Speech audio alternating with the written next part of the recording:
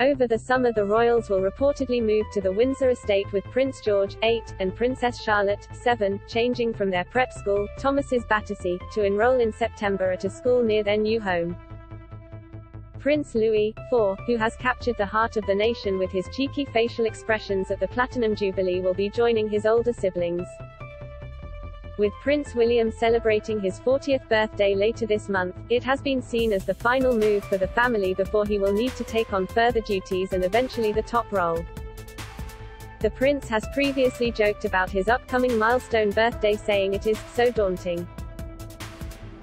A close friend told the Sunday Times, he feels they want to grab that time while they still can, and that following both Charles's and William's increased duties with the Queen's ailing health, the future is rolling steadily towards the future and his family. A close aide told The Times, there is a sense of the future accelerating towards him, which is tinged with profound sadness, though he would never say it publicly, because of the implication that his grandmother would no longer be around, the added pressures on his father and his family being under even more scrutiny. Another friend added, he knows the future of the monarchy rests on his, Catherine's and his kids' shoulders, and that's a lot of pressure. It is thought that the Cambridge's residence in Norfolk, Anmer Hall, will become their permanent home once the children have concluded their education.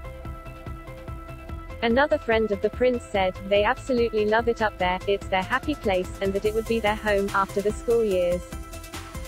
Read more. Hilary Devey dead, Dragon's Den star dies aged 65. The move into a house on the Windsor estate this summer will prelude a move into Windsor Castle, as Prince Charles does not intend to take it up as a main residence as the Queen currently does. By moving out of London, the children will be closer to Kate's parents in Bucklebury, which is 45 minutes away by car, and will afford the family a new dynamic and lifestyle. The security of the estate will also give the family, especially the children, an element of freedom and safety that the children do not currently have in the capital. Don't miss, correct, way to properly clean bathroom towels for best results, reveal, energy crisis, UK set to fork out hundreds of millions, insight, Britons should place empty bag by hotel door, to stay safe on holiday, reveal. The friend said, the reality is they are quite confined in what they can do in London. The kids can't go into the park and kick a football with friends. Their plan is to be there for the next 10 to 15 years and then move to Anmer, which is so special to them. It is believed that Kensington Palace will remain the family's London residence, with the press office staying there.